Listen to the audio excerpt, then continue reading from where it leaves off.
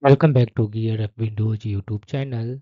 In this video, we will guide you on how to check or view Wi-Fi password on Windows 11 settings. In case you have saved your Wi-Fi password on your Windows PC, then you can view it using Settings app. For that, click on this one Start button, then click on this one Settings option. Then select Network and Internet in the left sidebar. Then click on this one Wi-Fi option. Now click on Wi-Fi adapter.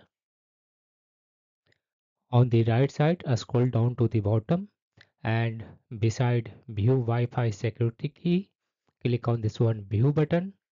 This will display Wi-Fi Security Key or Wi-Fi password.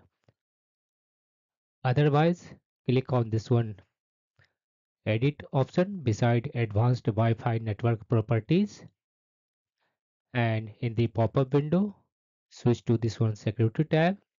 Now check this one option, show characters. You can also here view your Wi-Fi password or network security key on your Windows 11 PC.